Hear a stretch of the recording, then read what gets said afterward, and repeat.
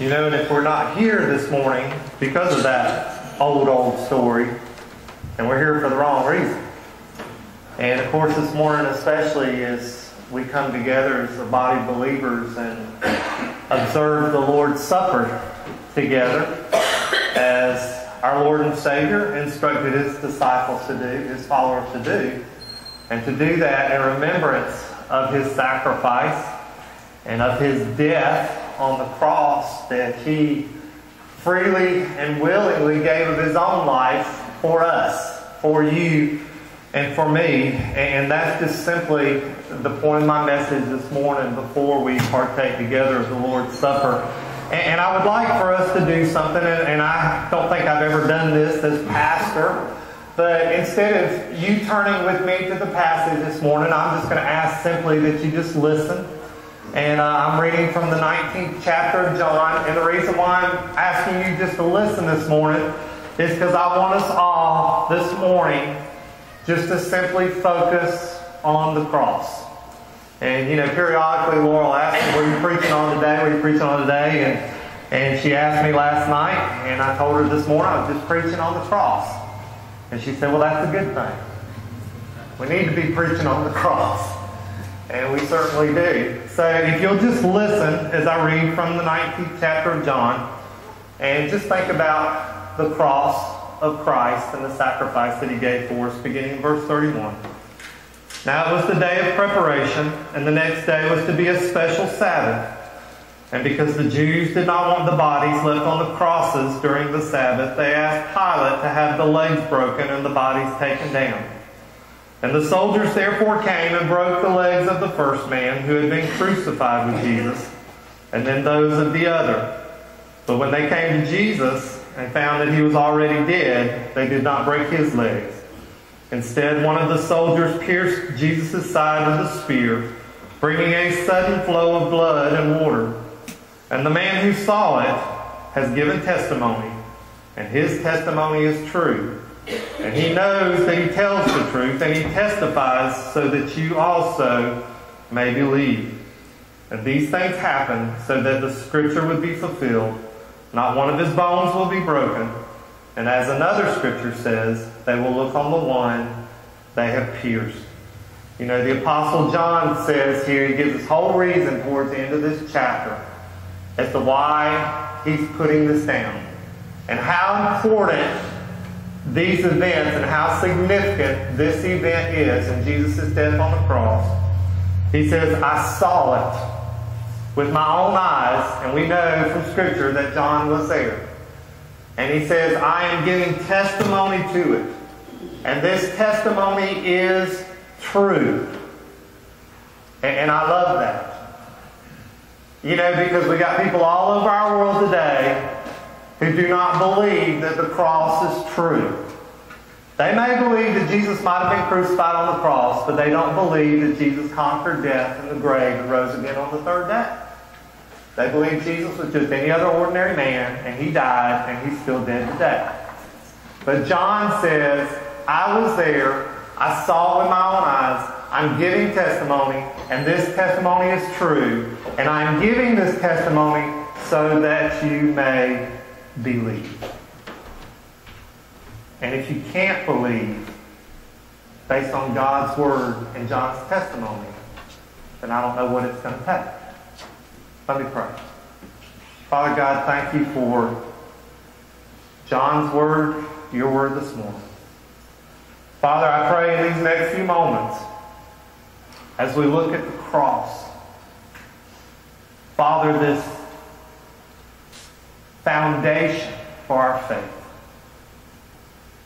Jesus Christ, God made flesh, who hung and who died and who paid our debt, Father.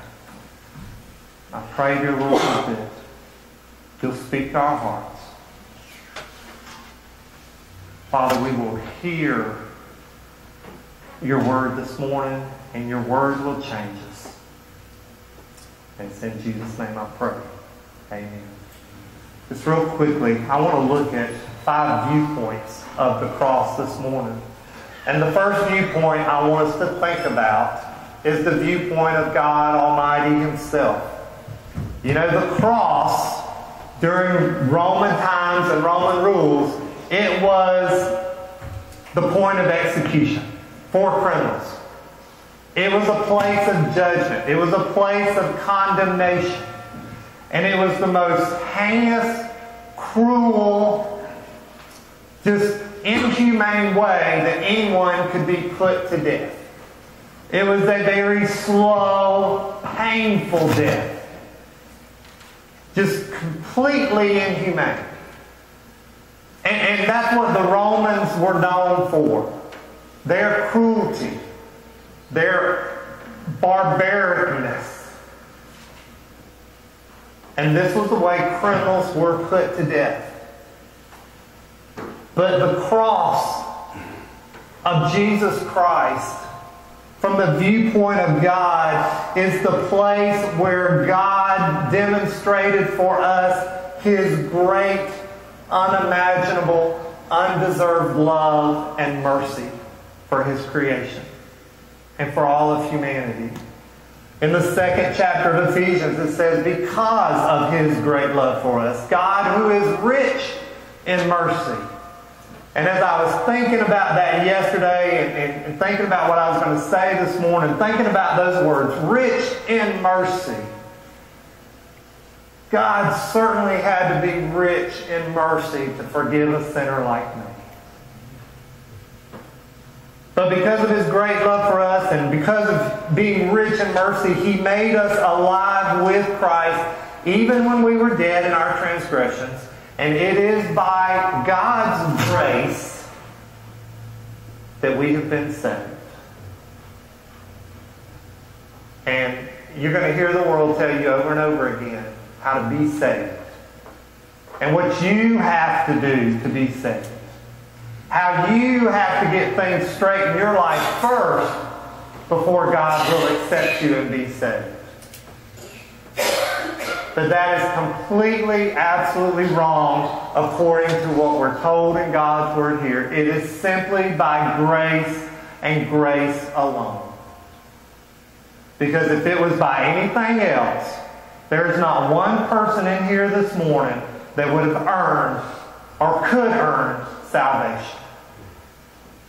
Even if Christ had still died on the cross, you would not have been able to earn your salvation from sin and the penalty of sin, the wages of sin, which is death. See, the cross is the place where God Almighty, He reached down and He gave His only Son as the final, ultimate sacrifice so that we who are unholy, we who are unrighteous, might be made holy and might be made righteous. As it says in Hebrews chapter 9, just as man is destined to die once, after that to face the judgment, so Christ was sacrificed once, to take away the sins of many people. And then it says, He will come back. He will appear a second time, not to bear our sins again, not to die again, but He will come back to bring salvation to those who are waiting for Him. When our salvation as believers in Christ is made complete.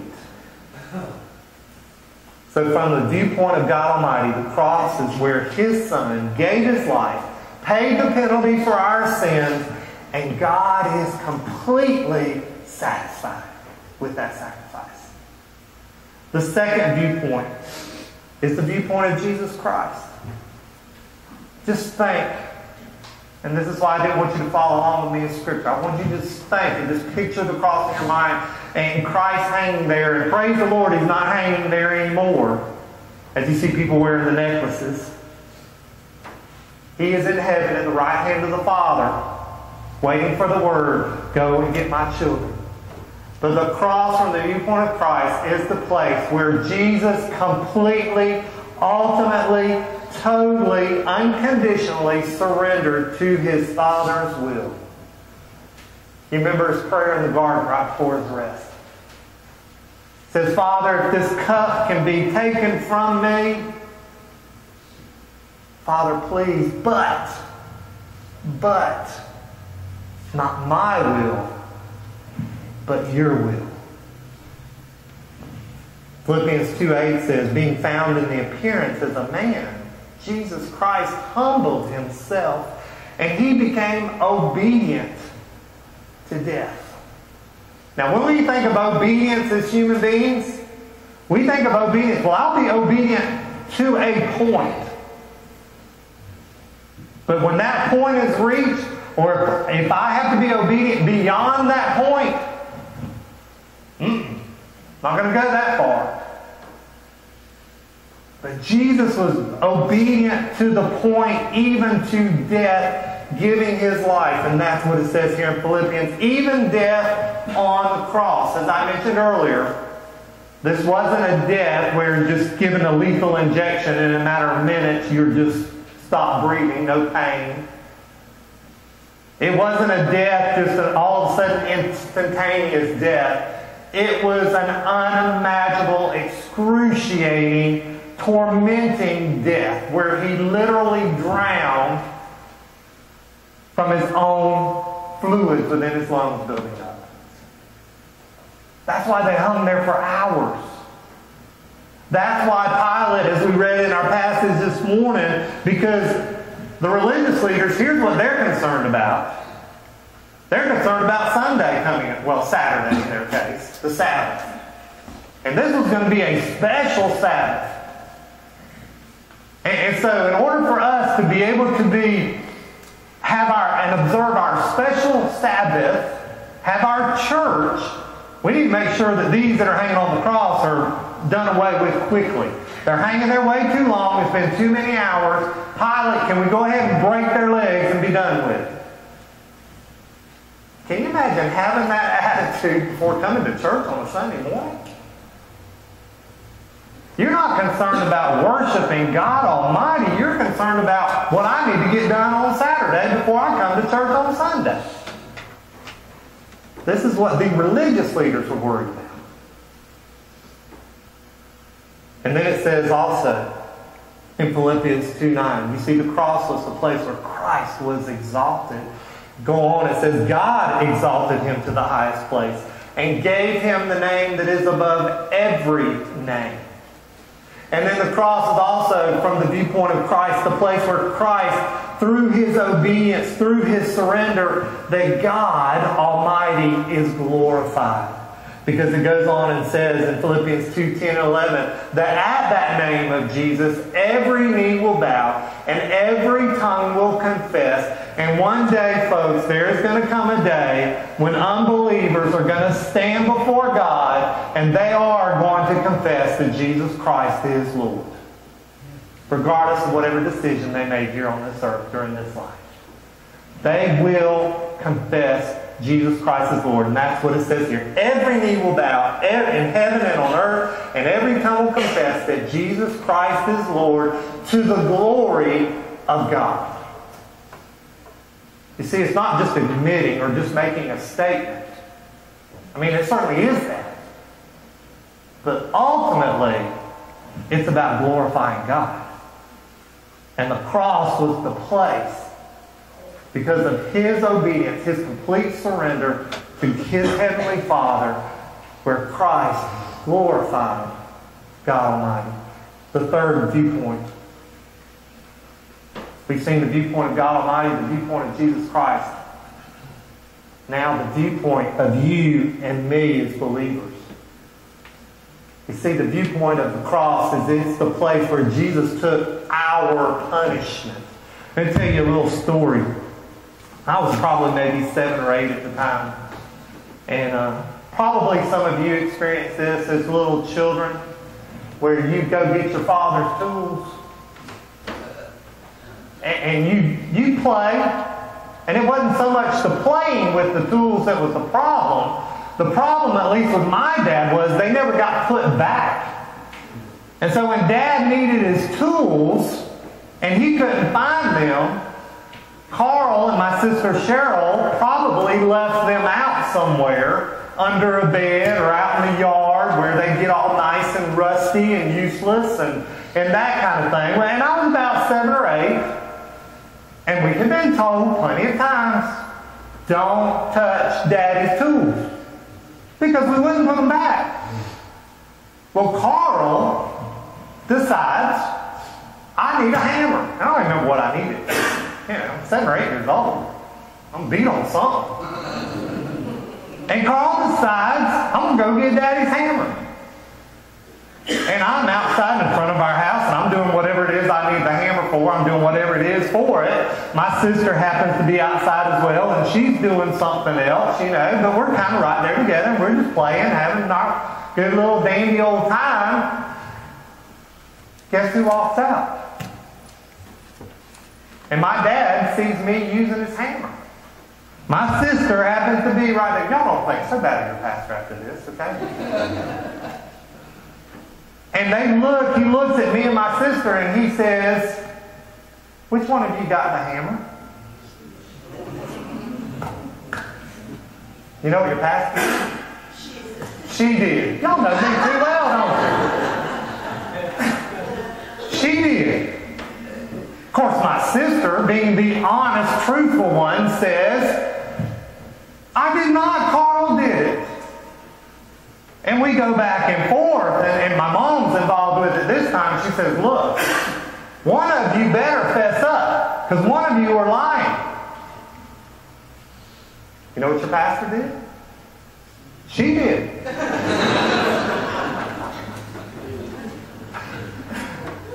But we got our punishment. I don't believe we actually got a spanking. We got our share of spankings. I don't believe at that time we got a spanking.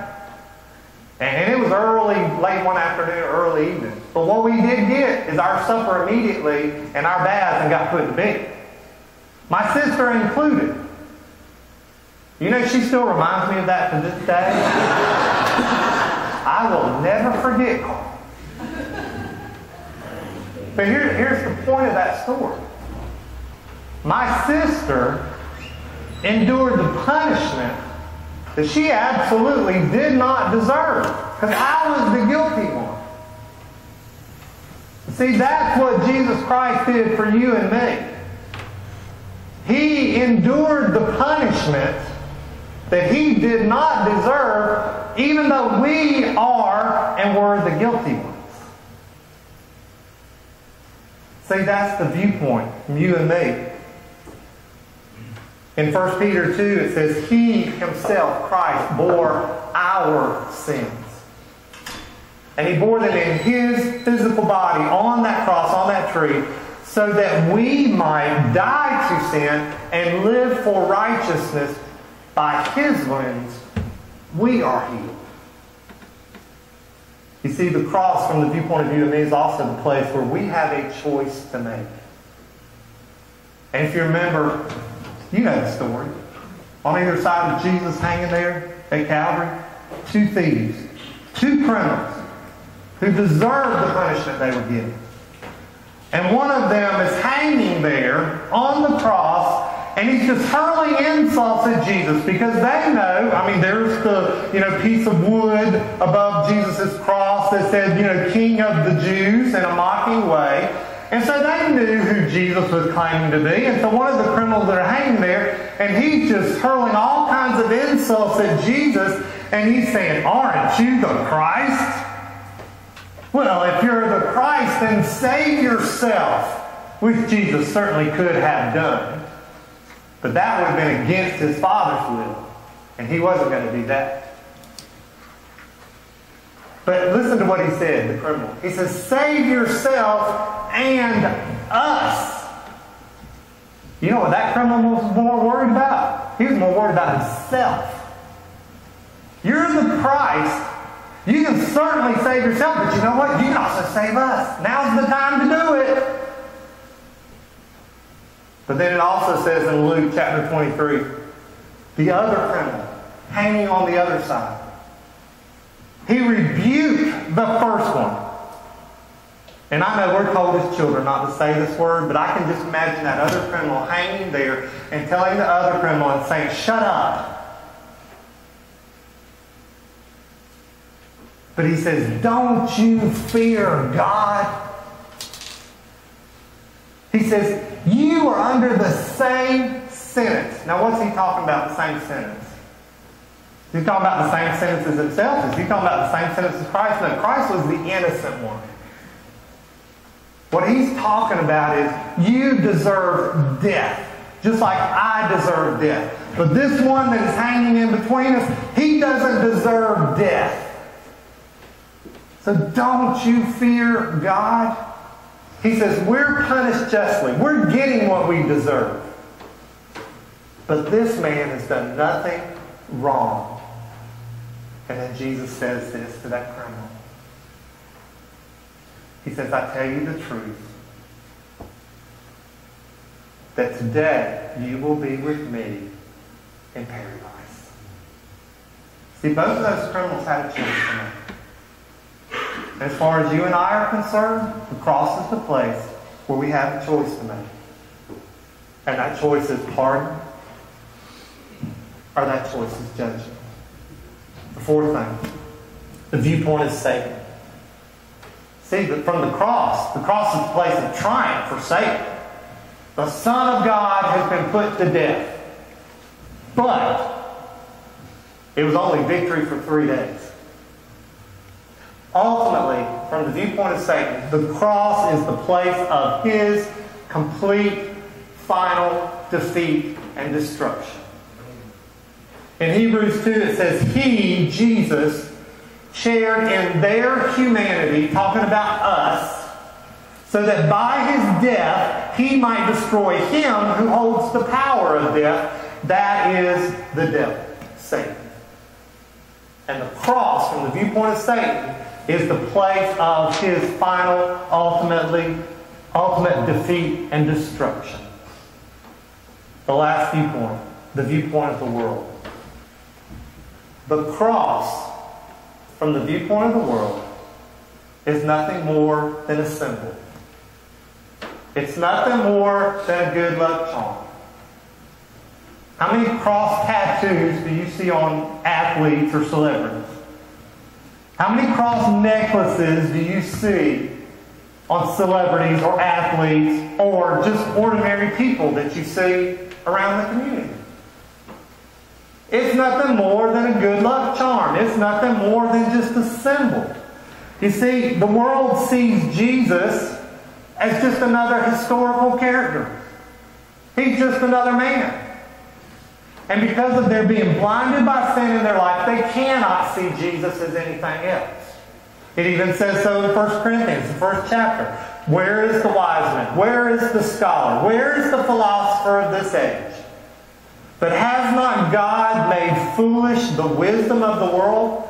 For since in the wisdom of God, the world through its wisdom did not know him, then God was pleased through the foolishness of what was preached to save those who believe. You see, from the viewpoint of the world, the cross is foolishness.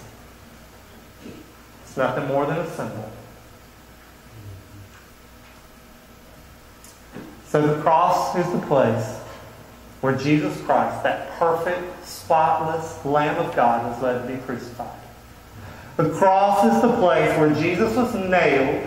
He was stabbed, literally suffocated and drowned as his lungs slowly filled with fluid. The cross is the place where Jesus died, but he also conquered death.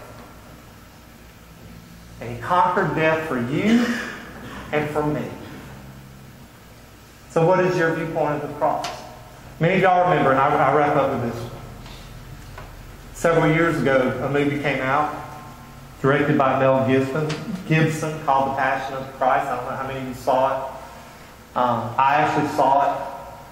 Very realistic depiction, and for the most part, pretty scripturally accurate portrayal of the cross and Jesus' suffering and death. And of course that movie was rated R. But one person wrote, and I really don't know who wrote this, but they had a different take on what that R rating really meant of that movie. Let me read it to you. In this movie, the R rating also stands for relevant, and realistic, for it really happened because we were rebellious and we needed a Redeemer and we needed to be reconciled and we needed to be recovered and we needed to be regenerated. Jesus needed to be rejected so that we could have a relationship and not just a religion. The R rating is to remind us to remember what Jesus did to remove our sin and to render Satan powerless and to rescue us from eternity in hell. The R rating is to show that Jesus was responsible for giving you rest. And as a result of His death, Jesus retired your debt. The R rating means that some will be repulsed. Some will refuse to believe. Some will be reluctant. Some will think that you are ridiculous in believing that death was required. The R rating means that the result of sin has been reversed, and now through faith in Christ, your reward is eternity, and you are now righteous before God because you have received Him as the ruler of your soul. What a revolutionary and radical solution to redeem mankind. Yes, the cross is R rated.